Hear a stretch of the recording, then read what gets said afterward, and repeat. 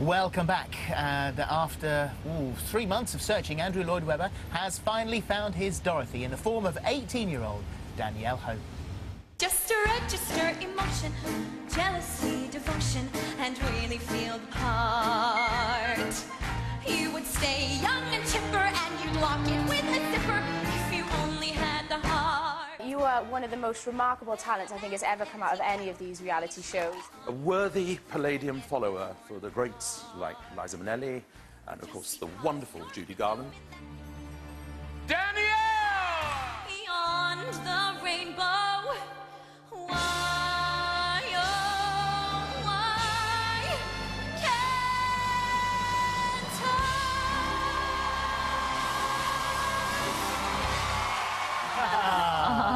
What a moment that must have been. Welcome. It's lovely to see you. Thank you. Lovely to be here. So singing that's really tough, because the emotion that you must have been feeling at that stage and then knowing you've got to sing that would be huge. I know. I think my head was just a bit all over the place, and I think, you know, it was definitely coming from the heart then. It wasn't like necessarily character specific, because everything had just happened so fast, and I was in this state of shock, and it was just, oh, it was an incredible feeling. So there's quite the actual date, your first opening night, curtain goes up at the London Palladium on the 29th of March 2011. I know. So that's a little way off now, isn't it? So Yeah. Are you just going to be in rehearsals? I mean, I was going to say intensive, but I guess you can take quite leisurely rehearsals in that. Well, yeah, obviously, we can't start rehearsing until we've got a cast, so we need to cast that, which I'm really, really excited about, because, you know, I think the ensemble is the most important thing with the show, because they become like your family, don't they? Yeah. I think we start rehearsals around December, but we should have like the cast recording in about September-ish. So.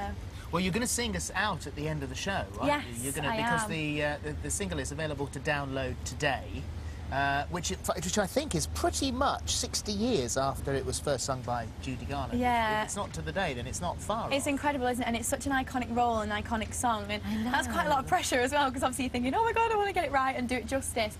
But yeah, the single's fab, and that's for the BBC Performing Arts Fund and also Prostate UK. Yeah. So it's all for charity, and that's great. And we were filming the video yesterday, which was just hilarious. All the hair Obviously, and makeup I'd never done that before, so I was like, ooh, I felt like a right little movie star. It was great. Well, I mean, can we just discuss these here? These are the most beautiful shoes in the world, the ruby slippers. This is what it was all about. This is what was It's a girl's sitting. dream, isn't it? I mean, they You are should lift them just into the stunning. sunshine, actually. Get a bit of shimmer on them. Get the sparkle going. There you look at that.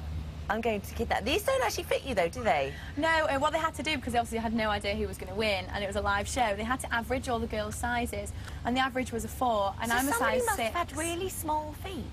Yeah, Lauren has like a size 3, and so did little Steph Fearon, so... It's a wonder they keep her up, isn't it, really? So you had to squeeze your feet into these? Yeah, I think the adrenaline carried me through. I just went on, then getting down the stairs was just like...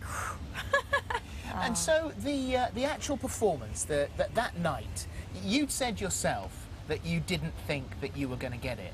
You've been in the bottom 2, hadn't you? And you've been saved by the good Lord twice. Yeah, obviously, as soon as you get in the bottom 2 once, you think, like, there's no chance, I haven't got a chance to win now because the public aren't behind me. So that's obviously a bit of a crusher, and then I just never thought that I'd win, like, because I'm so young and I haven't had any professional experience, and it just didn't occur to me ever.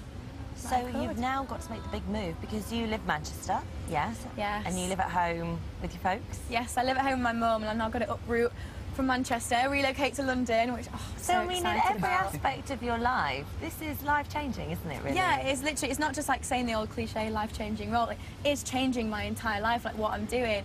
And like, obviously I'm sat here and, you know, I'm not at school anymore, and... What about your A-levels? I've got my last drama exam, like my written paper, on the 9th of June.